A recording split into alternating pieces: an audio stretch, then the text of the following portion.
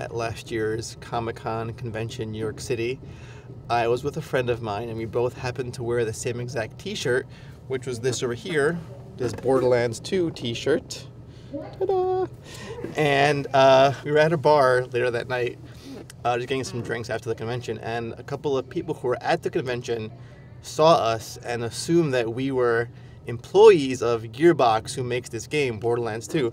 And we couldn't resist the urge and just said, yeah, we're employees of Gearbox. We help make Borderlands 2. Why the hell not? And we ended up getting a lot of free drinks from these guys.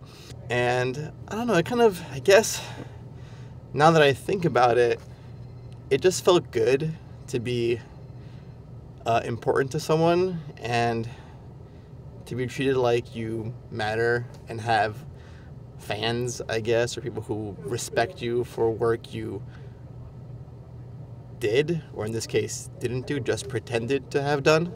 But hey, the free drinks were great, so no regrets, right?